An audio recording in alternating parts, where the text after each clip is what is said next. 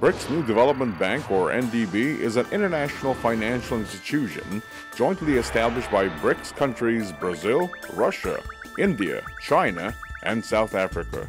At the 6th BRICS Summit in 2014, BRICS countries agreed to set up a development bank based in Shanghai, and in July 2015, the bank formally opened. At the inauguration, China's Finance Minister Lou Jiwei said the bank serves as a new platform for South-South cooperation and facilitates economic cooperation between developing countries. The NDB has an initial authorized capital of $100 billion and a subscribed capital of $50 billion equally distributed among the 5 countries. The president of the bank shall be elected from one of the founding members on a rotation basis and will serve a 5-year term. Indian private banker K.B. Kamath has been appointed as the first head of the bank.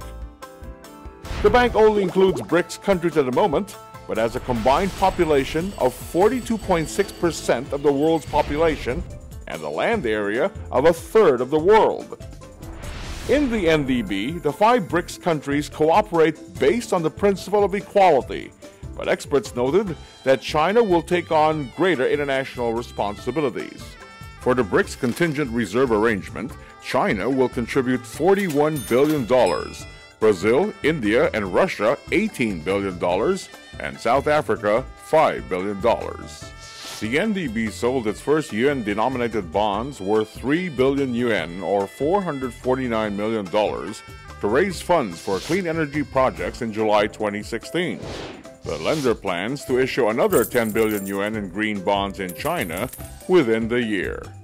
In short, the NDB is committed to an equal and innovative cooperation model among developing countries.